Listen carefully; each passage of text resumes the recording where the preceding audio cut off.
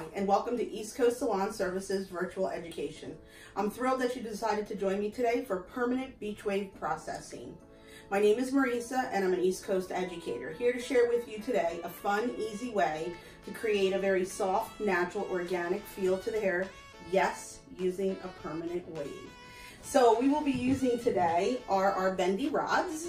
And I only did Bridget Marie with 12 of these bendy rods. It'll have everything to do with the sectioning and how you wrap this to give it a very modern feel. So unlike perming back in the 90s and 80s where people were like, oh, I had to wait a week or 2 weeks for that to relax and to have that lived-in look, this will happen right out the gate for your guest, and she will be thrilled with this end result. And you will be thrilled because it's fun and easy to do.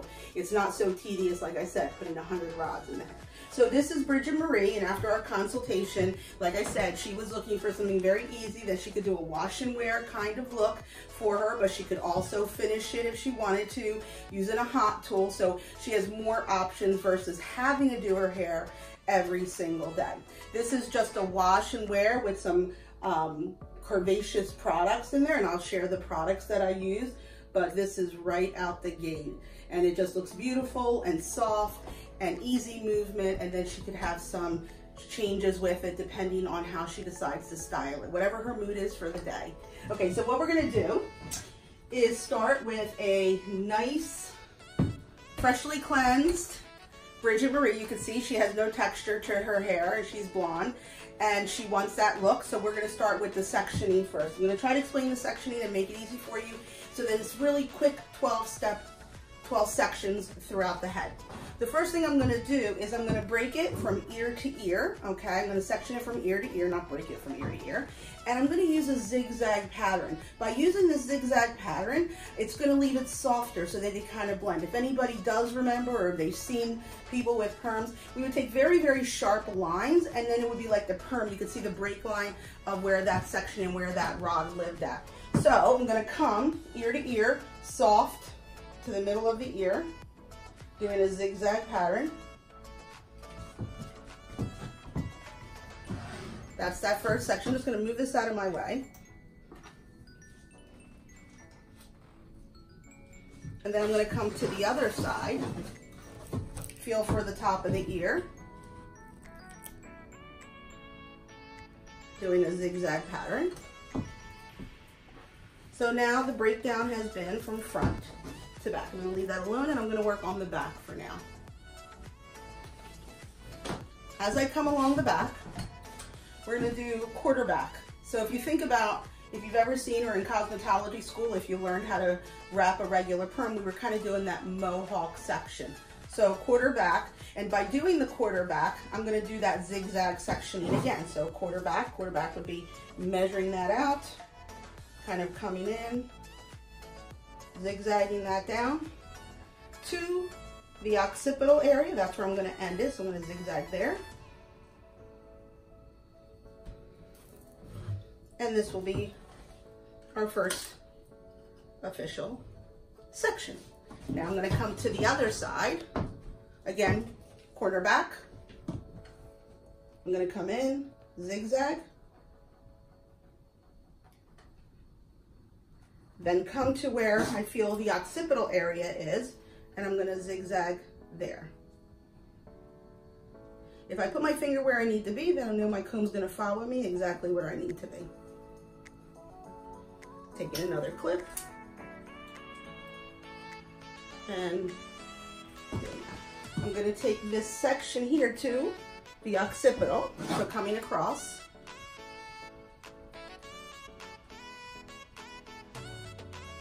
Zigzagging that.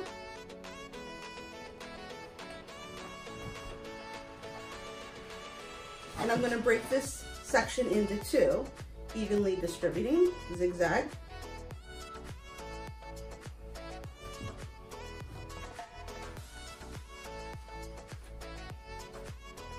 Going to pin that out of the way. Take that next section I zigzagged, and pin that out of the way. Now what I have is the nape. I'm going to take a center, just down the center of the back, and break this in two, section this into two. So I have the nape coming in.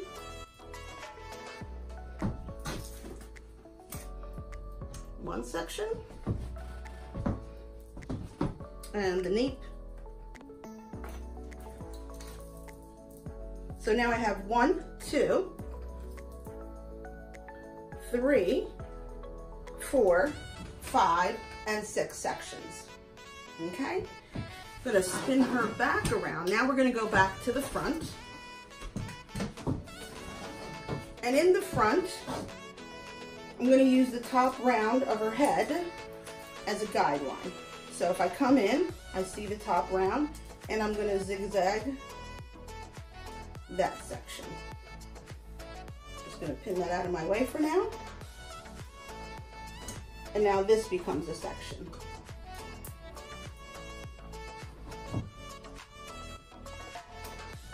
Come to the next side in the front, finding the round of the head, and I'm going to zigzag that out of the way, and we'll section that in a bit.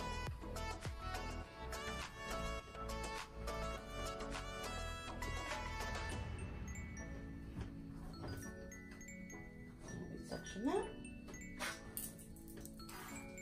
And now in the very top, so you have like a half of a horseshoe left here on the top.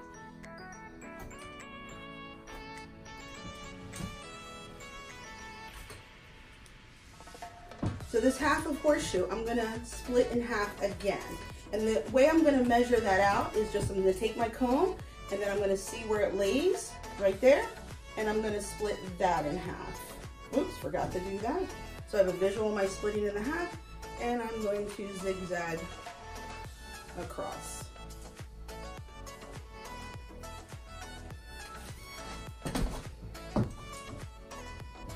And now you see her zigzag across. We're gonna leave that alone because we're gonna come back and subsection that. This is one section here.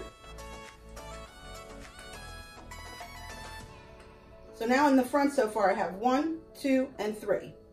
Now I'm going to take this section in the front half of that section, and I'm going to, she likes to wear her hair, Bridget Marie likes to part her hair to the side. So I'm going to do a slight diagonal section, zigzagging.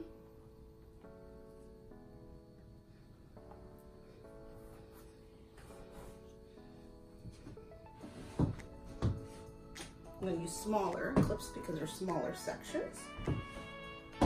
And then the rest of this, which will be floating over to this side, combing that a little more.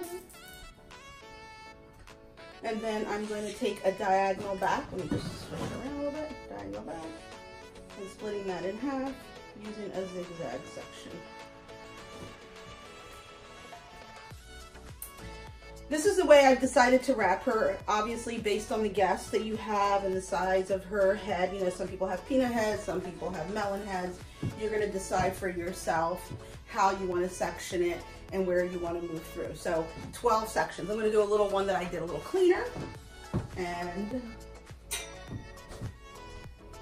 here she is, all ready to roll up. Now, once I have them sectioned like this, what I have found is by starting in the back, in the nape area, is the easiest place to start. So I'm gonna take go ahead, and I'm gonna take my first section in the nape, and I'm gonna resaturate her as I move along. Not oversaturate, but you definitely wanna get control of that hair. Oh, here we need some end papers. Can't ever forget our end papers. So I'll show you a quick trick. You can either have your guest hand them to you. She has no hands, so I will be handing them to myself today. If I go ahead and take the stack and then just swirl that around, makes them a little easier to pick up. You can flip them around and do a little more. Little fancy paperwork there. Taking that first section. So what I'm going to do is I'm going to over direct it. I'm not going to be on base when I do the wrap. So that means I'm dragging that. That's where that soft lived in part comes into play a bit too. Move this hair just a little bit more out of my way.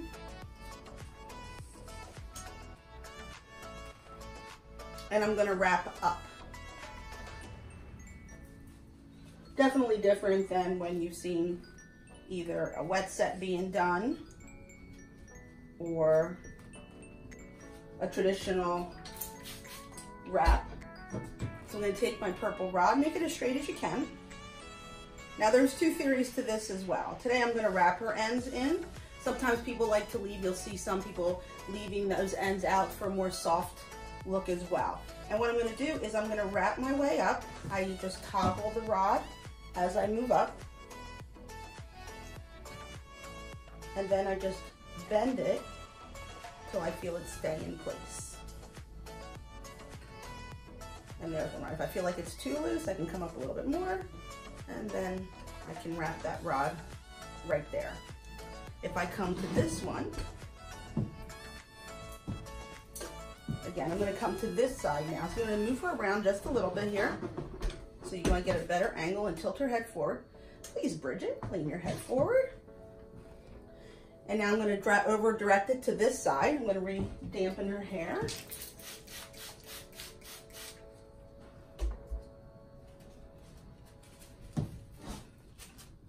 Make sure that hair. I'm not worried about the over direction. I'm not worried about being off base. Again, this again is not your traditional type of wrap. Putting that hair in there. And then I just kind of wiggle my way, trying to evenly distribute that hair on there. And then locking it in there. We got those two in. Two down already. I'm going to take my next section, again, working from the back and working my way up. Comb that down.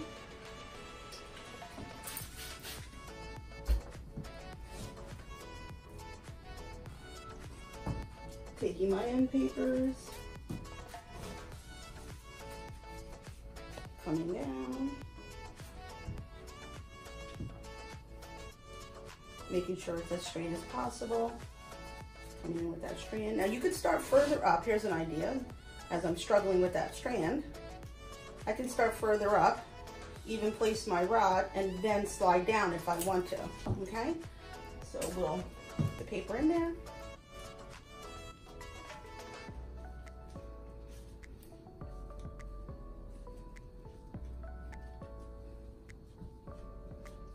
And then take that paper, feel where it locks in, and then lock that strand in to the next section as we move along. If you've never done any type of wave or using those rods before, you know, it takes a little bit to kind of coordinate the paper, the section, the rod, but it all takes a little bit of practice and it'll be a piece of cake for you. Re-moisten the hair, take that rod,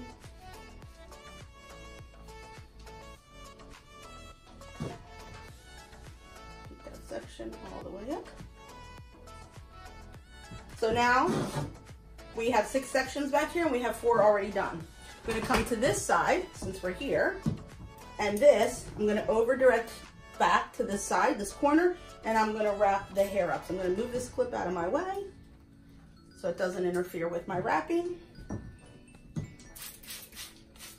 Now, if I was behind the chair, here's what I'll say. You see me kind of finagling my way around so that you can visually see this.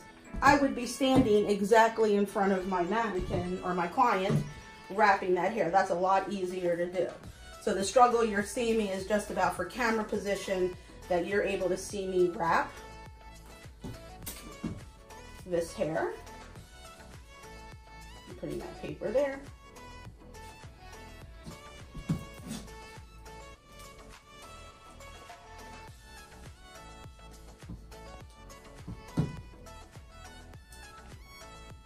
Could you do this with less rods? Absolutely. Could you do it with more rods? Absolutely. Less rods, you'll have even a little less softer movement. More rods, you're going to have more movement. in that section or in the hair. Can you take straight sections? Absolutely. Like I said, I just want to try to make this as soft and organic and not have that feel of a traditional wave as much as possible. And these are the little things that you can do. If you do have a guest that is looking for more volume on the top, then you can certainly wrap it on base if need be. So holding it off to the side, wrapping it up.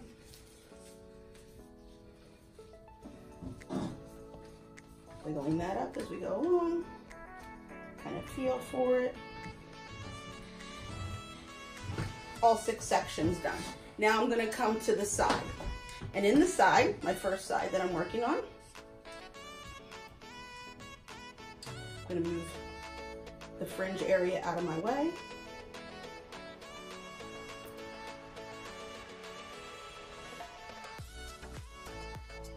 So there's the front section.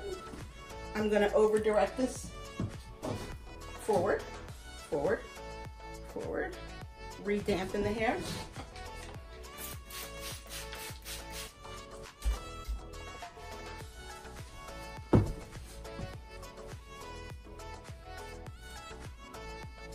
Moving that forward, grabbing a rod. And then wrapping it up.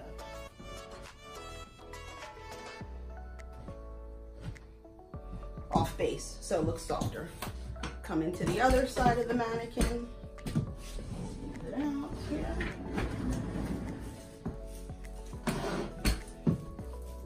Moving that fringe out of the way again. Leaning her over slightly. Combing her forward.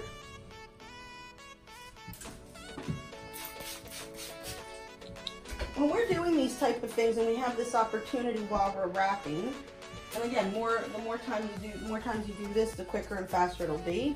But you'll see that it's really under a half an hour wrap to do once you have practice with it. But we want to have a discussion with our guests about the maintenance, how to maintain it for them at home. That way they have all the know before they walk out the door. Part of that will be during the consultation to see what the maintenance is for them, but we also want to make sure that while we're talking to them, that we're reiterating, having that conversation with them, letting them know, making sure to see if they have any questions, if everything that you discussed initially in your consultation, that they understand. This is an opportunity for you to either talk about the retail, unless your salon includes it, with the wave, the products that go with it, and how to use them, how much product to use. You know, this could be a guest who's never had a chemical service done in the salon, and now she has this opportunity to have this done. We want to make sure to have a discussion with them so that they have optimum life and the best integrity of hair left. So this is that top section, the back half of that. And I still will wrap this going up.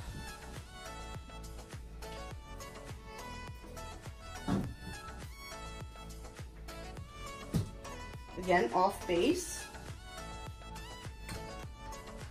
So we have all that done with the exception of the last 3 sections in the front. So in the front, like I said, the first she's going to do is she's going to do a diagonal section. She's going to do a side part. So this is the part that will live on this side. And just like I did that front side section before, I'm going to wrap this going back and I'm going to over direct it. Wet the hair down.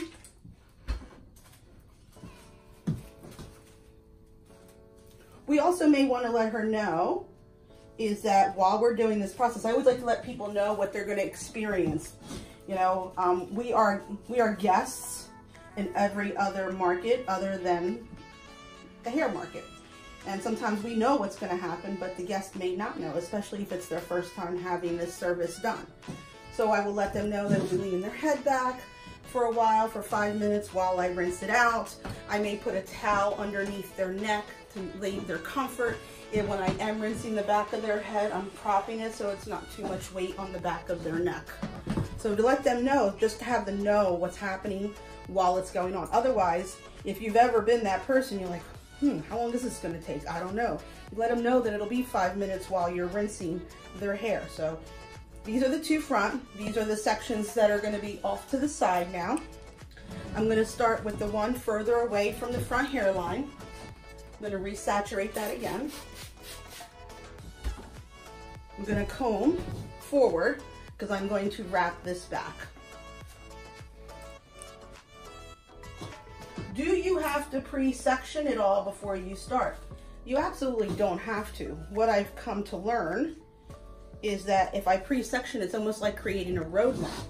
You know, if you're baking something or you're cooking something and you have all your ingredients in front of you versus going through your cupboards and trying to figure out where those ingredients are living at.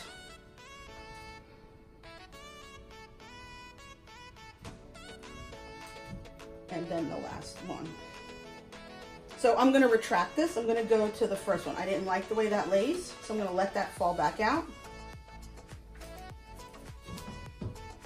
I'm gonna move that back, and I'm gonna go to the one closest to the face first. Resaturate that.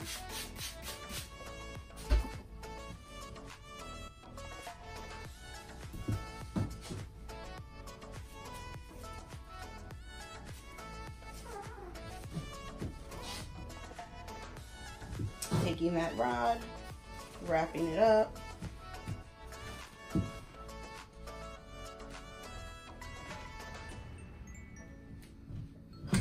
And then that last section, what a handy dandy place to have those papers ready for me to roll. Taking those two strands.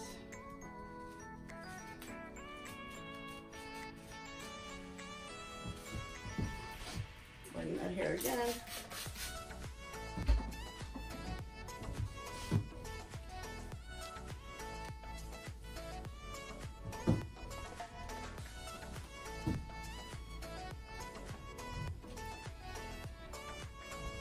And voila, 12 rods, super, super simple.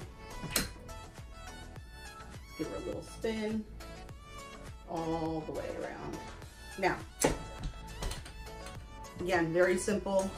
Once you figure out what your pattern is and how you want to do it, whether you want to be off base or on base, those will all be those factors that you want to think of ahead of time. Very simple wrap to do. From here, I'm going to cover her with cotton for protection, right? I'm going to wrap her neck up. I'm going to make sure to explain the process. I'm also going to give her an extra towel in case it happens to drip. So the perm that I'll be using is Vector Plus, okay? And Vector Plus, part one, is there is no heat needed. It is a 2-part system. And what we're going to do is mix part one into part two, mix them together, shake that. And then here's really what's key about this. When you're doing your wrap, I've seen through the years, people kind of do this like, oh, I'm spraying. No, we want to just kind of get on the rod and make sure it's saturated. Have an area where you like to start and then move forward. In this scenario, I like to start in the back. Again, especially if the guest has never had a permanent wave before, it feels kind of weird, could kind of tickle, feels a little chilly on them, so that way they're not joggling their head too much in the front.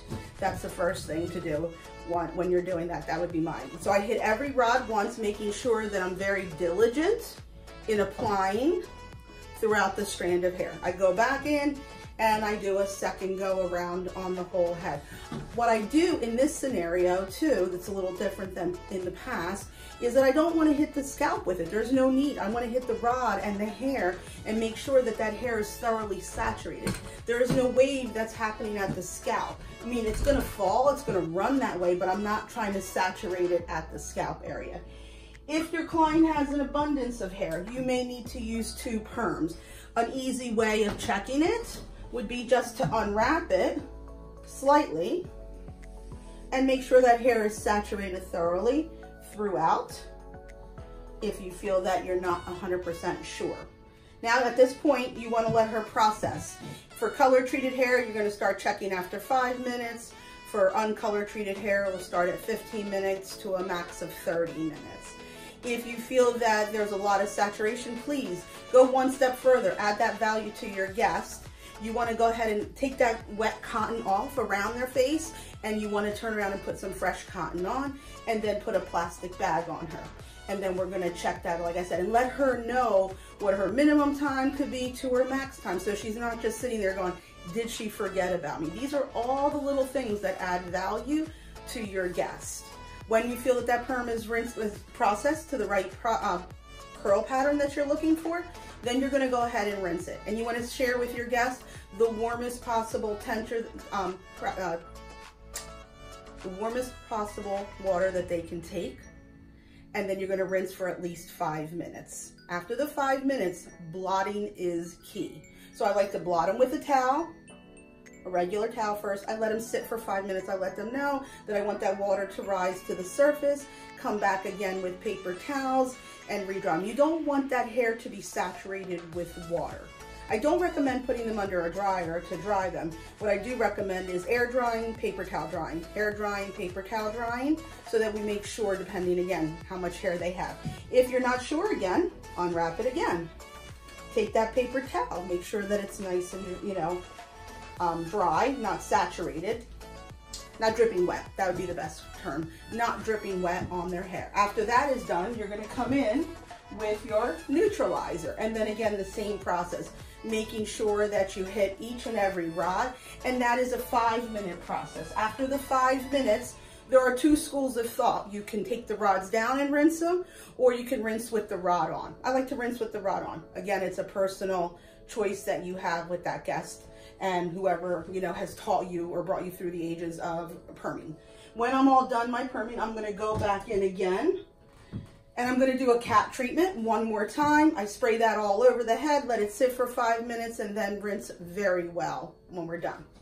When the guest is all done, options. You wanna talk to them about products to go home with.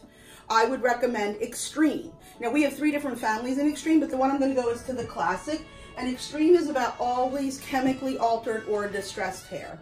So her hair is not distressed, but she's chemically altered. So unless she has really frizzy hair, or she has blonde bleached out hair that she needs to be using blondage, then it's going to be your personal choice. But I like to use Extreme to always keep the integrity of the hair at optimum results always. If you want to recommend a mask for her at home once a week, we're going to use the Extreme Mega Mask, and this stays on for about 5 minutes. So they shampoo, they can use the Mega Mask, and they can follow with a conditioner, or this may be just enough for them. In the styling for them, because again, it's always about what is that guest looking for. You want that curl to look the most defined, the least frizzy, the softest that it possibly can look.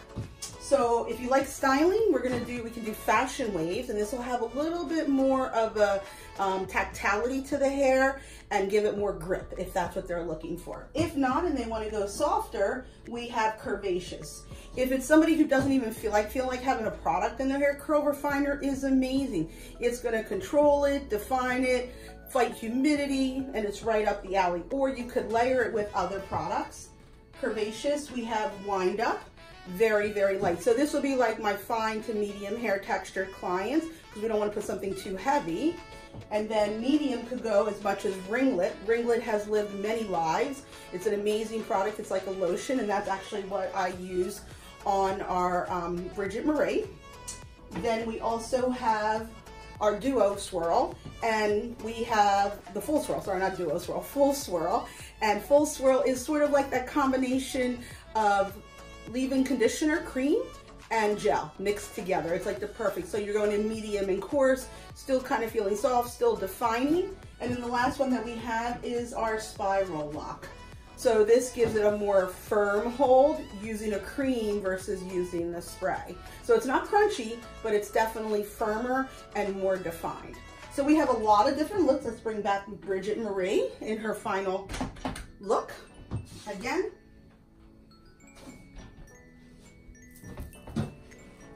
And here is Bridget Marie. Just a nice, fresh, soft, modern, organic, easy breezy hairstyle we got for her. So I want to thank you again. We will be doing a Q&A live, and I look forward to seeing you there. So if you have any questions about what I shared with you today. I look forward to hearing from you in our live Q&A. See you next time at East Coast Lawn Services Virtual Education. Thank you.